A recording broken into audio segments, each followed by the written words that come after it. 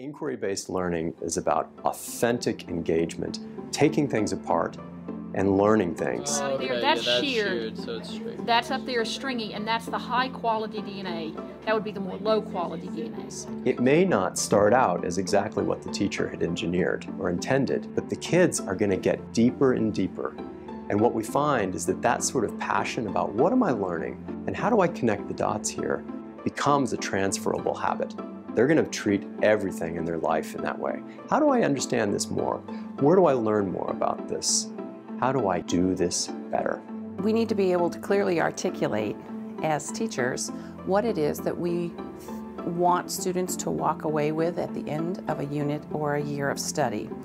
And unless we can clearly articulate that, there's no way for us to be able to assess and know if our students indeed are coming away with what we hope that they will. We want to start with the big picture in mind and work backwards. So we asked ourselves as a faculty, students that come through here pre-K-12, what do we want them to look like? What would the portrait of a CDS graduate be?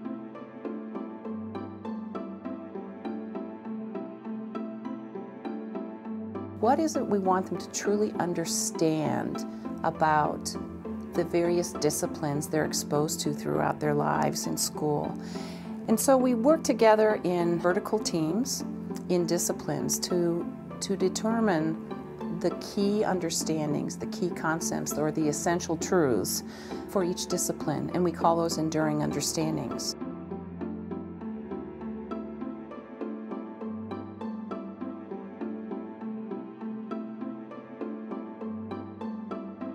And the enduring understandings will guide teachers in making the important choices about just what they're going to teach. The fourth grade theme of perspective was brought into the Middle Ages unit by us. For one, we taught the students, we showed them how to play a simulation game, and they had to simulate all the different levels of the feudal system. Then afterwards we reflected on that, and they got to kind of write about how did that feel, did you think the feudal system was fair? Also in our research we brought perspective into the unit by each person would write about different things. Some people are writing about peasants, some are writing about women, some are writing about knights, crusaders.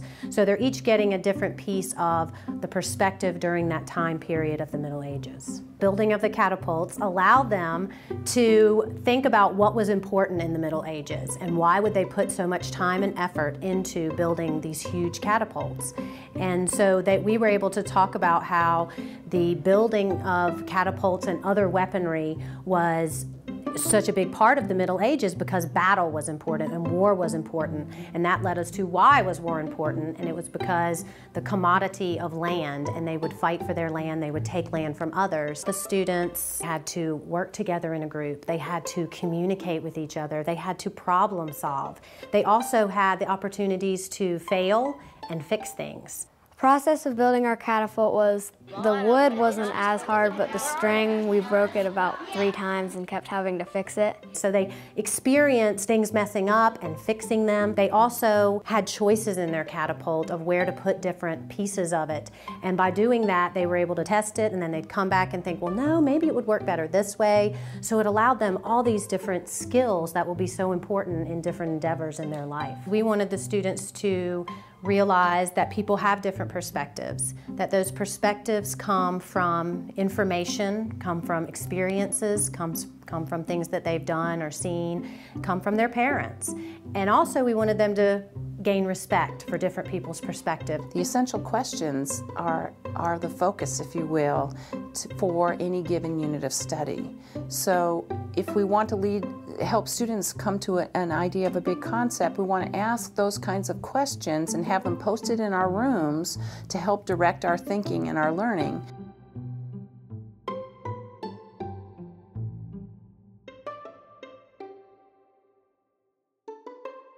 We decided we wanted inquiry at the heart of every classroom. And so how can we get inquiry at the heart of every lesson every day? And that is with essential questions.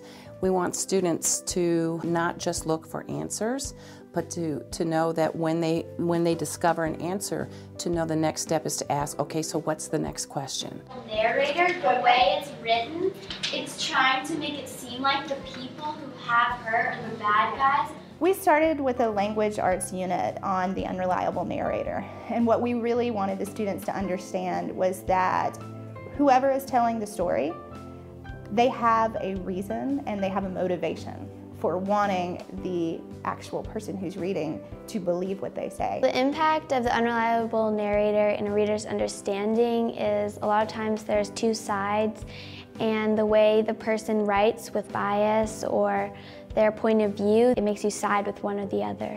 And we started with having them read some short stories that showed unreliable narrators. And by the end of it, they had to go back and look and think about what the motivation and the cause was. We took that next leap into the history aspect in social studies. We talked about in history how there's an unreliable narrator, so you can't really trust everything that you read. The reading of The Highwaymen kind of piggybacks off of the Paul Revere poem that they read. They had to look at a piece that had no particular perspective or bias. It was just third person. So it really took that whole piece of reading other people's perspectives and bias and having to synthesize that and apply it in their own way. In The Highwayman, which was the poem, we're rewriting it from one of their characters' perspectives. Essential questions are so important because they see them up there every day.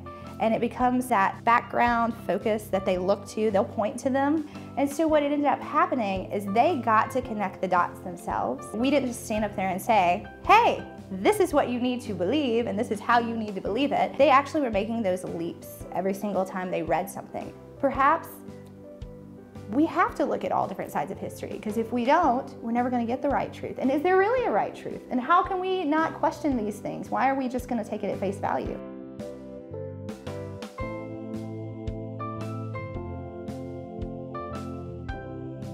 In putting inquiry at the heart of all that we do in the classroom, students are able to see that, one, as teachers, we are engaged in inquiry along with them all the time. We're not looking for answers, we're really looking for questions that will lead us to more knowledge and then more understanding and to the next question. And then for students as well to then learn to pose their own questions. So we do that together, and then that leads them to be able to do that independently, which is what will help them when they get out into the real world and in their lives, whether that's the working world or socially or in relationships, to be able to ask the kinds of questions to solve the kinds of problems and create dynamic solutions that will empower them. So we've spent a great deal of time collaborating between divisions, within divisions, all the way across the pre-K-12 curriculum. Here, instead of being like an oak grove, we really are like an aspen grove, which is the largest living organism in the world. And that is because all of the roots are connected. We've collaborated together to make sure that we have a very cohesive and comprehensive program for our students. The kids are given a structured lab, then they build off of that to make their own lab, and then they present their results, and then they listen to what their other classmates have done and develop another new technique. Essentially what they're doing is learning how to extract DNA. And that is an essential skill in some of the later labs that we're going to do. This provides a good opportunity to explore and try new techniques. The process that I'm working on is called electrophoresis, and it's a way of quantifying amounts and size of DNA pieces and concentration of DNA. If there is a way that we can look at the gels that we get and determine who has the best.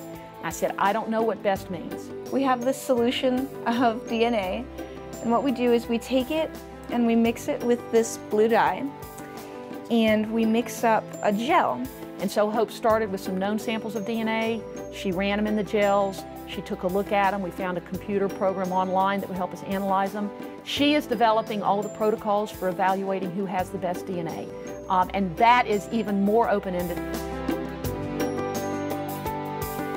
The students are analyzing those gels and trying to apply that to their results. And I think that's a good exercise in data analysis. And to some extent, we're all kind of trying to understand the data we've got in new ways. The answer lies within the gels we ran and within how we interpret the gels that we got and the data that we got. So I find that really exciting. What I really like is that once they get into it, then they start to ask the questions. Well, what if I did this next time? And what if I did this next time? And maybe I should repeat this experiment, but change this little thing. Next time we do a DNA lab, they're going to take what they've learned here and then apply it in the new situation. Did they learn a lot? I think they've learned a lot. When are they going to realize that they've learned a lot?